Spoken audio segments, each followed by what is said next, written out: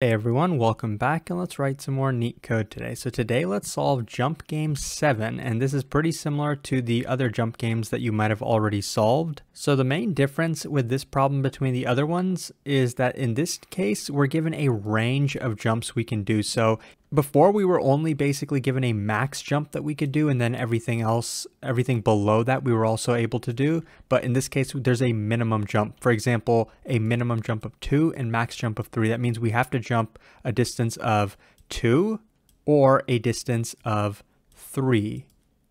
They basically said that zeros are positions we're allowed to land at, and the ones are cactuses, which we are not allowed to land at. And since we're not allowed to land at ones, we're also not allowed to jump from ones. So we do have to keep that in mind. If there weren't any ones in this input array, then it would be trivial, right? Basically, we would guarantee that we could reach the end of the input array. So now you can do this problem with dynamic programming, similar to how you can solve a couple of the other jump games, but that's going to give us an overall time complexity big O of n, where n is the number of positions, and times, let's say j, where j is the range of jumps we can do. And it turns out we can actually do better. We can cut this algorithm down to big O of n if we solve it with breadth first search. And I'm going to go ahead and show you that breadth first search solution, which is going to be big O of n time as well as big O of n space complexity. So let's look at a couple different examples. In both of these examples, we're going to say that the minimum jump is 2 and the maximum jump is 3. So we know that we're starting here, and this is always going to be a 0. Now it technically turns out that the end position might not be a 0. Obviously, if it's a 1, that means we have to return false. If it's a 0, then it's technically possible. So we know that from 0, we can jump to a couple spots, right? We can make a jump of 2, which would land us over here. We can also make a jump of 3, which would land us over here, right? So basically in our breadth first search, this is going to be the next frontier, right? We're done with this position. Now we're going to look at these positions. We're going to start jumping from here. So let's start with this one, right? Well, it turns out it's a 1. So we can't jump from here at all, right? So we're not even going to try. But next, we're going to look at this position. It's a 0. So technically, we can jump from here. So let's do the same thing that we just did. A jump of 2, which will land us here, and a jump of 3, which is going to land us here. So then, we're going to look at these two positions. We're not quite yet at the result, right? This is the goal that we're trying to reach, but we're not quite there. We're going to look at this. Well, it's a 1. So we can't jump from here. We're going to look at this. It's also a 1, so we can't jump from there either. So in this case, we've determined that we cannot reach the result. Now let me just change this example slightly. I'm going to change this change that 1 into a 0 just to illustrate why we can do this in big O of n time if we're doing breadth first search, because we're not going to revisit the same values twice, and we can do that with breadth first search, and we're going to basically maintain what is the farthest position we have so far reached, which is going to allow us to not revisit the same values multiple times. So since we're using breadth first search, we are going to be using a queue structure, but I'm not really going to show you too much because I think it's pretty self-explanatory how the queue is going to be structured as we go through the problem. But we are going to be maintaining one other variable, farthest, which is going to tell us what's the farthest index we have reached and added to our queue so far, so that we don't end up repeating values in our queue, right? Because if we do repeat values in our queue, then the time complexity is going to get to big O n squared, and we want to try to keep it big O of n if you actually want to pass this on Leetcode. Even though personally I think if this is a medium problem, n squared should be good enough, but for some reason it isn't on Leetcode. But so initially the farthest is just going to be 0, right? Because we're starting at 0. So we know from 0, we're going to make a jump of 2, or we're going to make a jump of 3. And I forgot to update this. So this is going to be 0. That's what's going to be different about this input array. So I added the indices of each value up above because that's what we're going to be using for farthest. And so when you know we're starting here, we're starting at index 0, right? And we're going to go from index 0 plus 2 all the way to index 0 plus 3. The way I'm getting these is basically from our minimum and maximum jump, right? Because we know that's what the next layer of our breadth first search is going to look like, right? 0 plus 2 all the way to 0 plus 3, right? These positions, right? And when you look at the indices 2 and 3, it does match up with what we have here. So this is our next layer. Now let's look at the first index, right? So this is index 2, it's a 0, so therefore we are allowed to jump from here. Where are we going to jump to? We're going to jump from index 2, right, plus the minimum jump of 2, all the way to index 2, plus the max jump that we can do, which is 3, right? So we're going to basically go from here to index 4 and index 5, right? So that's going to be our next layer.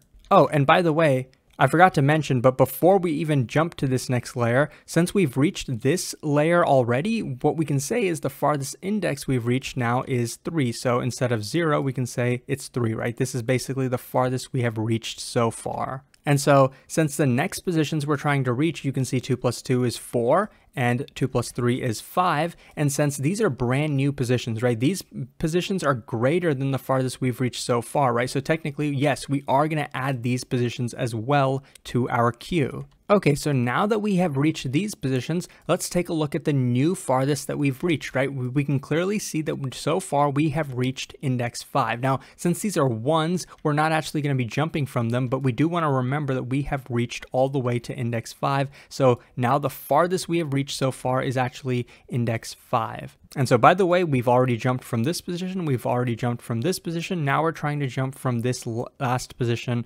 of this layer. So we know that this is index 3, right? So 3 plus the minimum jump of 2 is where we're going to be jumping to, plus, as well as 3 plus the max jump, which is 3. So we're going to be jumping to index 5 all the way to index 6, right? So from here, you can say that we're jumping to index 5 and index 6. But wait a minute, we can clearly see we've already reached index 5, right? So in reality, we want to actually skip this, right? So when we say we're going to be jumping to index 5 and to index 6, we actually want to say, we actually want to start at farthest plus 1. So, you know, instead of having this as being a 5, I want this to be 5 plus 1, because the farthest we've reached so far is 5. We want to skip 5, so we want to start at 5 plus 1, which is 6, right? So really what we're saying is we're only going to be jumping to index 6. So notice how we had a 5 here. Nope, that's going to be a 6. This is a 6 as well. So really we're only from this index 3, we're only jumping to index 6, because that's the only addition that we can add, right? So, and once we've done that, we can also update our farthest reached to 6.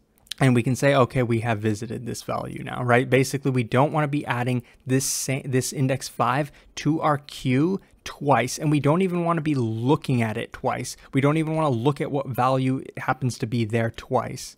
And so at this point, you can see we're going to have 3 values in our queue, right? 3 indexes in our queue. And yes, we're always going to be doing them from left to right, basically first in, first out, just like, you know, a queue normally would be. So we're going to have indices 4, 5, and 6. We're going to look at 4. Well, it happens to be a 1, so we can't jump from there. Look at 5, it happens to be a 1, we can't jump from there. Look at 6, it happens to be a 1, we can't jump from there. At this point, everything in our queue is going to be empty, right? Where we have popped everything, but we still were not able to reach the last index, and we have nothing left in our queue, so we have no choice but to return false. So I think you probably do know how to do a breadth first search on this array. I think the main trick that most people will have forgotten about is to maintain the farthest that we've reached so far, to eliminate the repeated work, to get this problem to be a linear time solution as well as linear memory solution. That being said, let's jump into the code. I bet you probably already know how to do it now though. So as I mentioned, we're going to be having a queue, which in Python is going to be a dec, and we're going to be maintaining the farthest value. So that dec is initialized with a single value, and that's going to be a 0 because that's going to be the starting position for us. And the farthest reached is also going to be 0 initially. And we're just going to continue to make jumps until our queue is empty. If our queue is non-empty, we're going to pop from it. So queue.pop left. Let's get that index that we have popped. We know we're going to be jumping from I, we're going to be jumping to values, right? What's the first value we're going to be jumping to? Well, of course, it's going to be I plus the minimum jump, right? That's the closest value we can jump to. But what happens if I plus min jump is something that we've already jumped to? Then we would want to skip it, wouldn't we? That's where our farthest comes in. We're always, the first jump we're going to make is always going to have to be a new jump. We can guarantee it's a new jump by taking the maximum of this as well as maximum of farthest plus 1.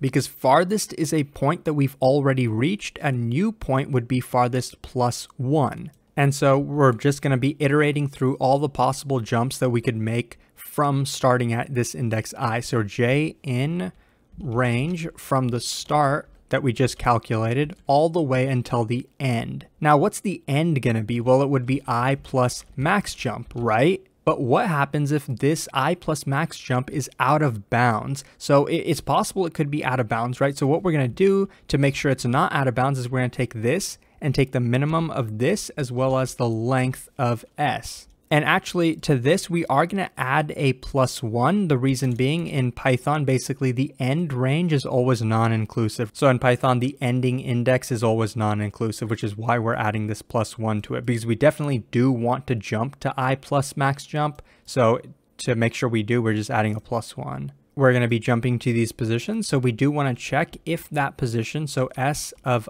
j, if this is the character 0, only then are we going to be adding to our queue. So if it is, then we're going to add to our queue that index j.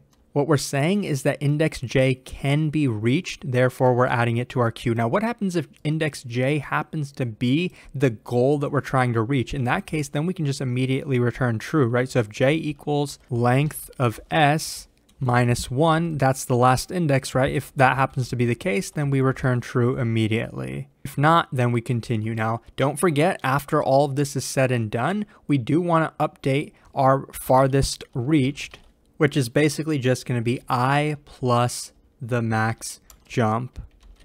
And if we never end up adding the last index to our queue, that means we'll never be, that means we never reached the last index. And if our entire loop executed and we still didn't, then we have no choice but to return false. So that is the entire code. As you can see, it does work. It doesn't seem like it's super efficient, but it is a linear time solution and linear memory solution. So I hope that this was helpful. If it was, please like and subscribe. It supports the channel a lot, and I'll hopefully see you pretty soon. Thanks for watching.